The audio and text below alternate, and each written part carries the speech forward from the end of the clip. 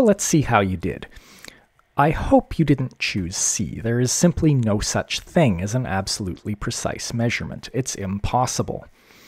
It's also not A. This has nothing to do with being careful. We assume that we are always careful when we make measurements. If you made a measurement and realize that you weren't careful, don't write it down, just redo the measurement. It's also not B. The uncertainty or the precision in the measurements has nothing to do with mistakes. We're going to assume that all our measurements are correct. That's another reason we make multiple measurements. It helps us catch our mistakes. If one of your measurements is very different from all the rest, chances are you made a mistake and you should discard that measurement. So it's D. There are going to be other things, in this case your reflexes, which will result in a larger uncertainty than is possible with the stopwatch. Your reflexes probably introduce an uncertainty in this measurement of several tenths of a second, in fact. So that's how things work for measurements. Something about our measurement process tells us our precision. Either we've taken the naive approach, or, as we'll see next lecture, we've taken a better approach using statistics to get a best estimate and uncertainty. But now suppose we're going to take a bunch of measurements and calculate some other quantity from it. That calculated quantity will inherit uncertainty from the measurements that went into the calculation. So we need to know how we take a number of measurements, carry them through a calculation to get a calculated result, and now since the measurements have limited precision, we want to know what the precision of the calculated result is. This is called propagating the significant figures through the calculation. You've likely seen the rules for propagation of sig figs in some other course, but I find many students are a little confused by them, so let's just go over them. Multiplication and division rule is that the number of sig figs of the answer when you multiply or divide should match the number of sig figs of the least precisely known number used in the calculation. The key phrase here is least precisely known. What does that mean? That means the number with the fewest sig figs. So let's do this calculation, 3.69. And the calculator says 459.774. Okay, now what? Well, our least precisely known number is here. It only has 3 sig figs, this one has 4, and so we need to round our answer to 3 sig figs. Everything after that is junk. So we will now round correctly. 459.7 is going to round to 460. And, you know, that's a little unclear, right? Is that 0 a sig fig? Well, we know it is, but does our reader? So it would be better to write it as 4.60 times 10 to the 2. The addition and subtraction rule is the one where I find students tend to get more confused. So it says that the number of places after the decimal in the answer should match the places in the number with the fewest digits after the decimal. Now notice, we're no longer talking about significant figures. We're talking about places after the decimal. So let's do one. And we can justify it. Think about that we're looking at the places after the decimal. Why? Well, if you think about here, this 1807.3 is the one with fewer places after the decimal. Now, if you were just doing this in elementary school or whatever, you would be taught to put zeros here and carry out your subtraction. But remember, the fact that we haven't put digits here doesn't mean they're 0. It means they're not significant figures, and so we don't know what these digits are. And so question mark minus 6 is certainly still question mark. We don't know what it is. So when we carry out that subtraction, we're going to have a... Now, again, the calculator says 1802.724. So I'm going to write that all in. However, we already know that this 24 is garbage. We don't actually know those digits, and so we should be writing down 1802.7 as our final answer. We can justify this rule. I've already given you a brief justification, but here's another one. Think about these two numbers, 1807.3 and 4.576.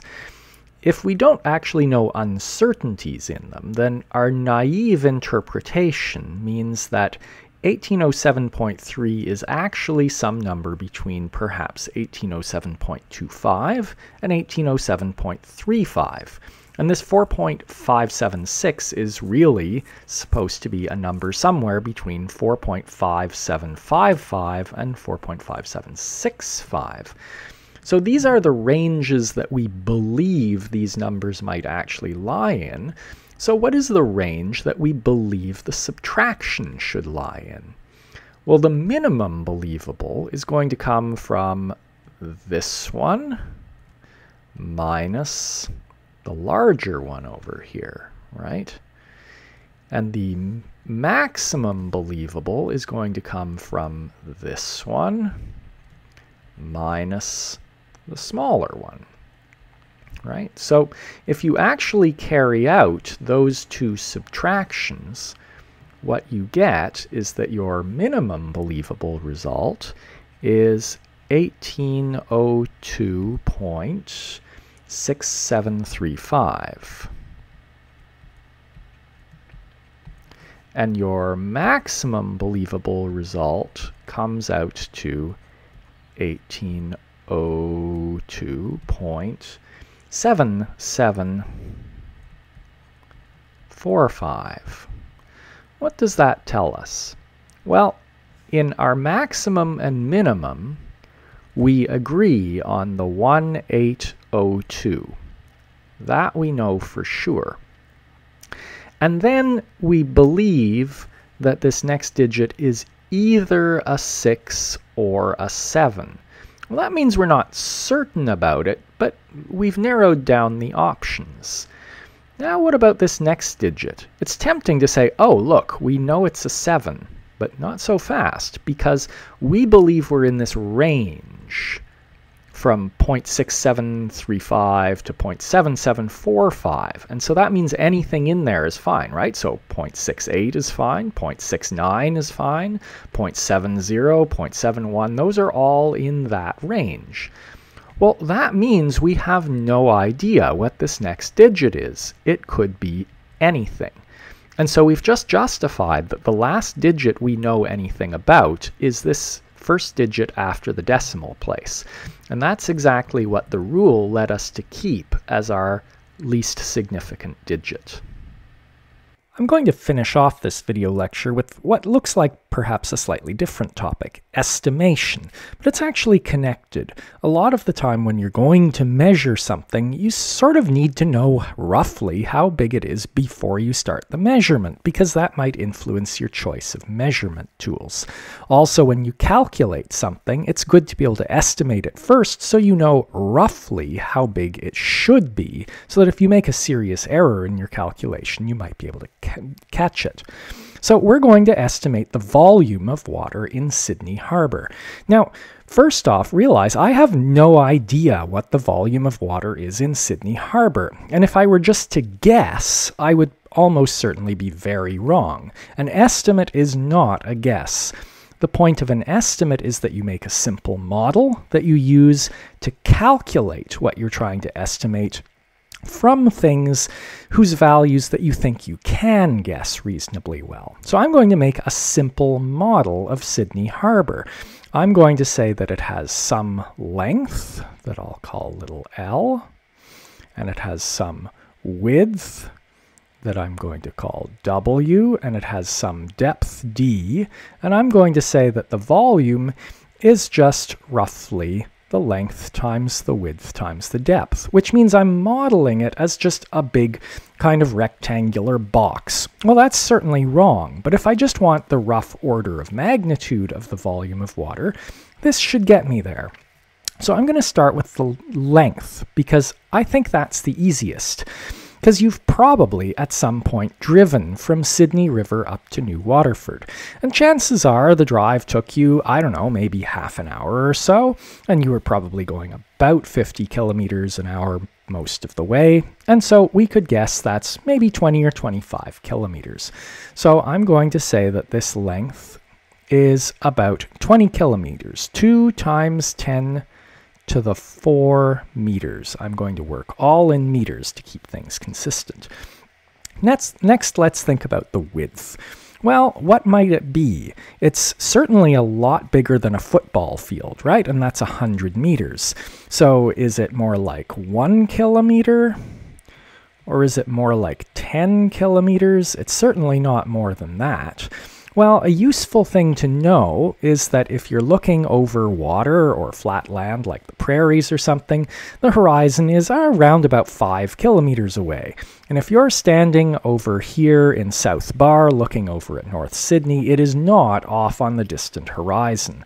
So I'm going to say that it is closer to 1 kilometer, and so the width is roughly 1 times 10 to the 3 meters. Okay, the depth is a little harder, right? 1 meter? I doubt it. 10 meters? Well, maybe. 100 meters? Well, maybe. It's certainly not a kilometer. Well, I think it's about 10 meters, and here's my reasoning. They've had to dredge it to let big ships come in. If it was typically 100 meters deep in most places, they wouldn't have had to dredge it. So I think the depth is about 10 meters. And so now I can estimate the volume, because it's just the length times the width times the depth. And that's 4, 7, 8. So 2 times 10 to the 8 meters cubed. Whenever you calculate any number, you should always think about it and make sure you believe it. So for example, if you're calculating a speed, you might compare it to speeds you know, like walking speed, speed on a highway, things like that, to get an idea of how it compares. So let's compare our answer for Sydney, Nova Scotia's harbour with something we can look up, like the volume of Sydney, Australia's harbour. So Wikipedia, which for something simple and factual like this is probably pretty correct, says that the Sydney, Australia harbour is 562 million meters cubed, and so that's 5.62 times 10 to the 8 meters cubed, and so we're in the same order of magnitude, and that means our answer is probably pretty believable.